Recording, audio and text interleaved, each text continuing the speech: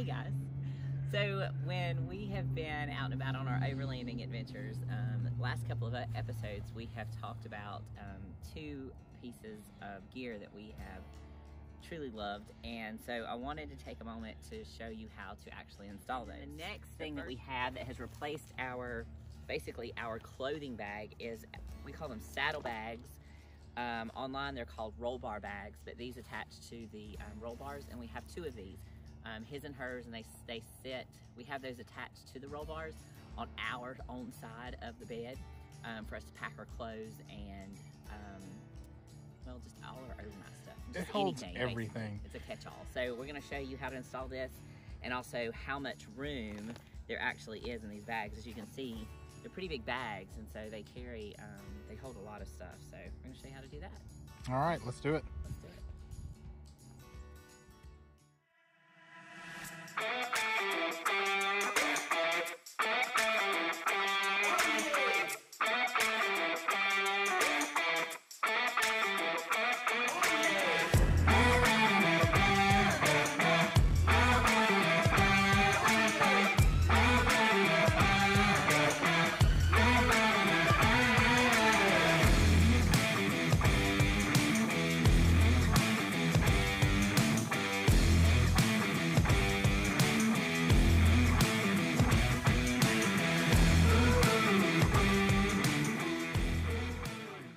Okay, so now we're going to install the saddle bags, and the great thing about these saddle bags, if you'll take a look, there are several pouches here that you can just slide things into. Those are great little pouches for when we're sleeping, that we can put our cell phones, a drink, and that sort of thing. We have a hideaway pouch here that goes fairly deep, I would say about 6 inches down through there. You also have another zip pocket here on the front that again goes another 6 to 8 inches, so it opens up there. These little molly straps, and you get quite a selection of the straps to use to tie stuff onto these things. And then you have these little pouches. We've got little pouches here and here. Again, good for Diet Coke fits down in there, pens, flashlights. We have a little Larry that we use that will sit up right in there, so that way we can turn it on while we're in the Jeep.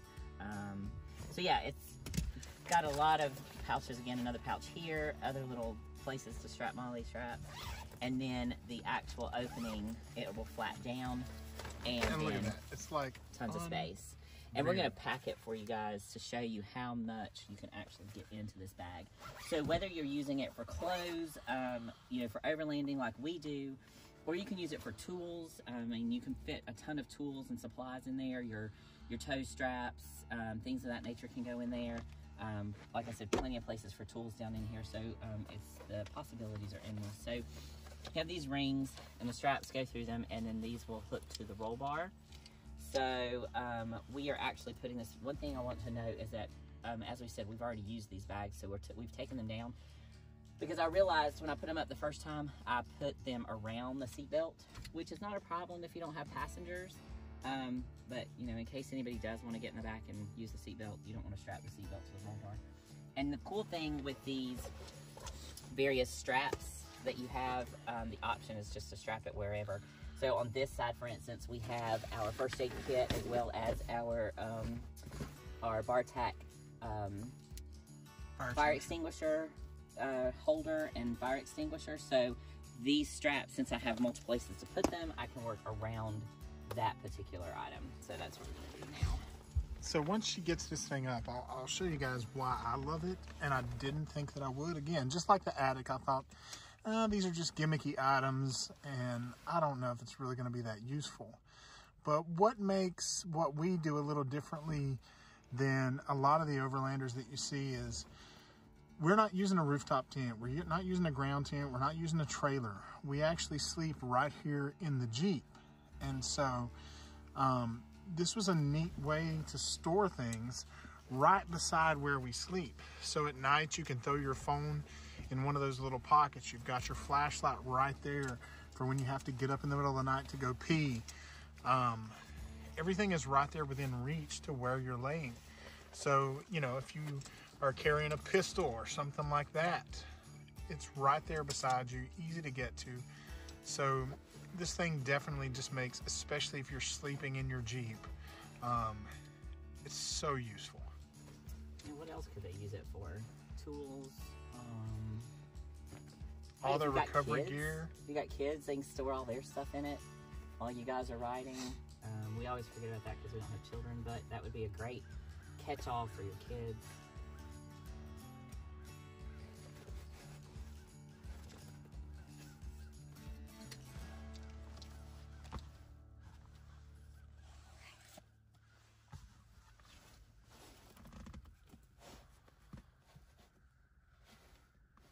So it just cinches up nice and tight.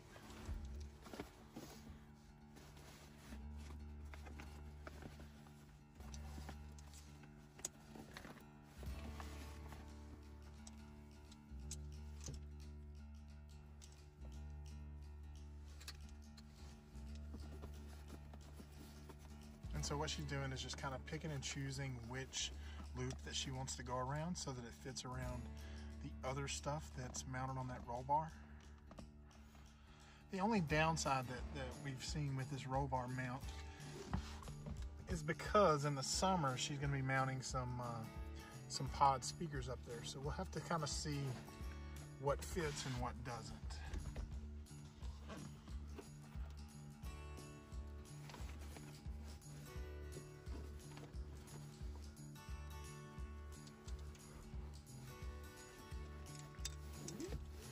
So how many straps are actually holding it up right now? Right now I have 3. I did have 4 and I'm still trying to get in that seat belt. There we go. That'll work. So I don't think I need to even put one down here at the bottom. I think I need one more up top though. I'm not sure if I'm gonna get that around there though, actually. Well, maybe not then. Because I mean 3 is holding it just fine. And in that way the seat belt can still move around it. Yep. But you see what I'm saying? It's so up and out of the way, and you can see where she's sitting. That would be where I would be sleeping.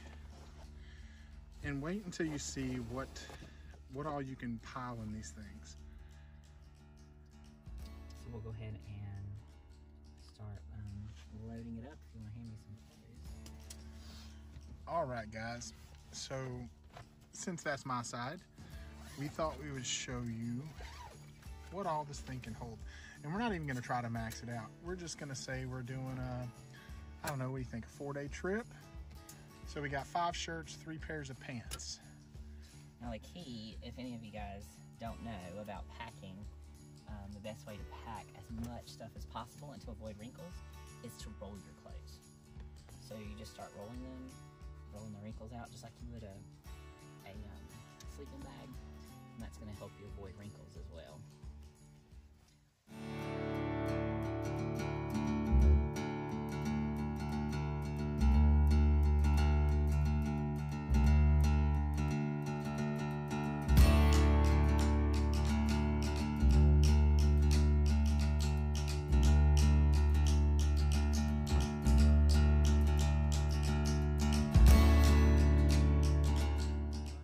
So what was that, 4 shirts, 3 pairs of pants? And guys, my shirts aren't 5 shirts.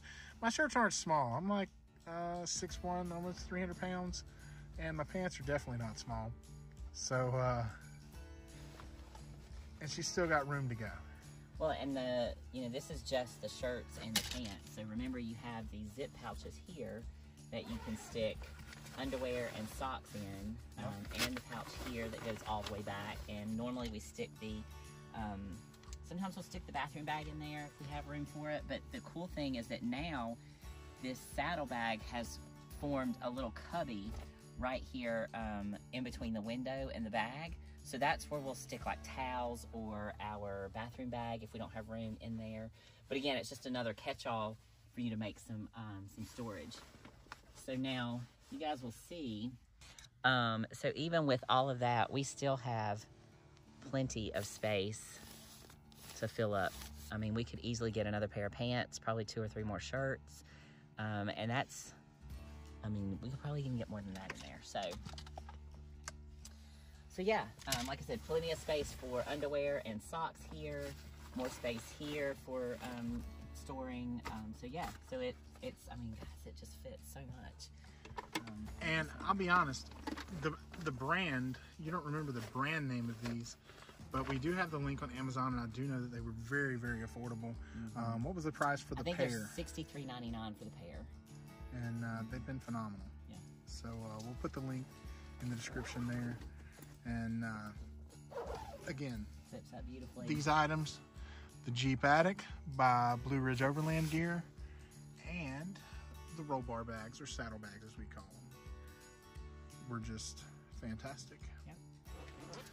Anything else to add? No, I think that's it. All right. Don't forget your beer. Thanks for joining us. Be sure to subscribe, like, share, click the little bell so that you'll get notifications when we post new videos. And until next time. Bye, guys.